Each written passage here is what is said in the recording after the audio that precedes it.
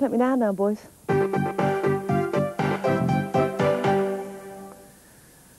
Well, I'll tell you what's on now here in the news centre. It really is, frankly, a great pleasure to welcome two guests whose voices will certainly be familiar to all of you, although you may not recognise their faces.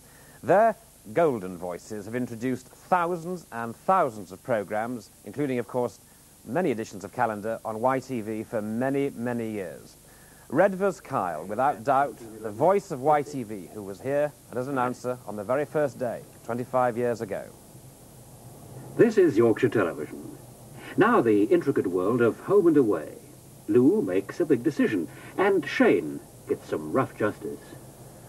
Well, that was Redvers just about an hour ago, making his very last announcement on YTV. But Redvers, before we meet him, he has, in fact, an even more illustrious history than his story at YTV, because he was one of the very first announcers on Associated Rediffusion, and that was the very first ITV company in September 1955. So the career of Redvers Kyle is synonymous with ITV itself. And today, after 37 years in the announcer's booth, he's hanging up his headphones for good. And so is Graham Roberts, another veteran of the continuity suite. Graham's rich and yet muscly voice is well known to YTV viewers, of course, and this is how he normally sounds.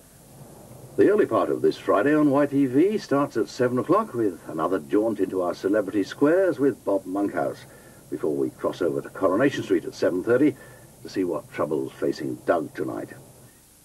Well, here they are, here they are. Here are the faces, there you are, good look at them. This is what they look like, and aren't they a fine couple? Now it can be told. Now it can be told, on the day they leave. Why are you both leaving at the same day on the same time? It's terribly sad, I can't bear it. Why is this?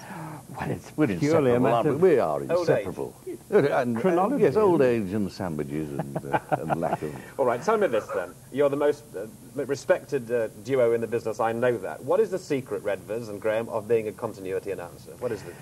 The secret is to be able to keep very calm at all times, or rather to appear to keep calm at all times. Keep the voice in good trim, don't smoke, no spirits, and always keep on top of your... Must have a bit of fun though, Graham. You can't smoke, no spirits. Absolutely. You can sort of look at all these lovely ladies on the programmes in the deep watches of the night or in the early part of the morning. Sort of like watching the telly, you know, Richard, I think, really. Well, of course, because you have to sit. You must have sat through thousands and thousands of hours of terrible, terrible programmes to watch. But we've also seen some programmes that other people have missed.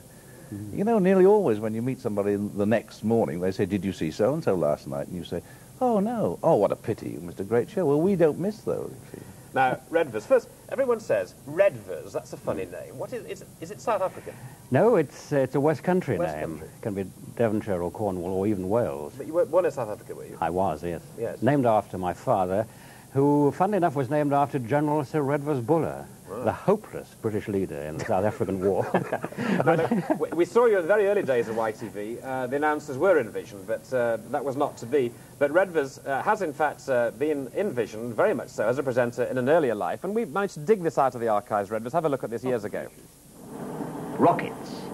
Well, the earliest known record of the principle of rocket propulsion being used is Hero's engine. And we have here this afternoon a little model which has been made to work on the same principle as Hero's engine. It was specially made for us by the Royal Institution. Good-looking chap. Of course, people That's my change. younger brother. Yeah, people change. Voices never change, do they, as people get older somehow, do they? No, it's the one thing that doesn't seem to change, fortunately. Well, that was a series, by the way, in one of the programmes, the autocue ripped apart. It was on paper in those days. Yeah, well. And it ripped.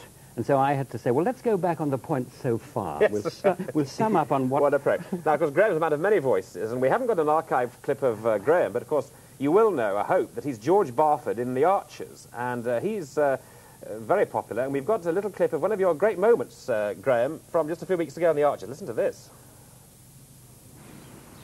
I did put the poison down, Chris. I'm sorry. I killed Robin's dog. Oh, no. And I feel awful about it. It's making me into a liar. I've lied to Robin about it, and to Caroline and Mr. Woolley. And now I've lied to you.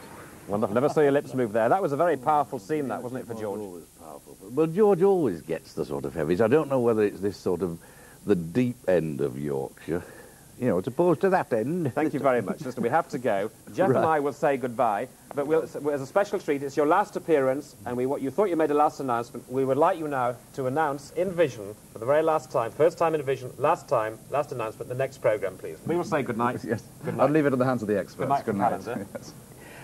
Well, coming up next tonight on Yorkshire Television, the first of a brand new series of Seeing Stars with a really talented and wonderful singer from our very own Bradford. And that's after the weather forecast from Bob Rust.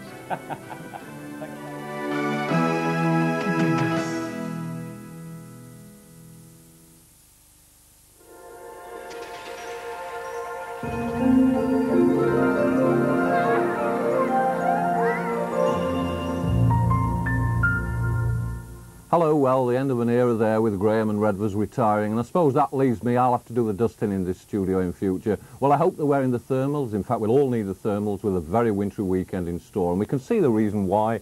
On to the forecast chart tomorrow. Well, there we are. We can see the winds coming from the north, tightly packed ice of ours, strong winds, and they're going to bring some snow showers.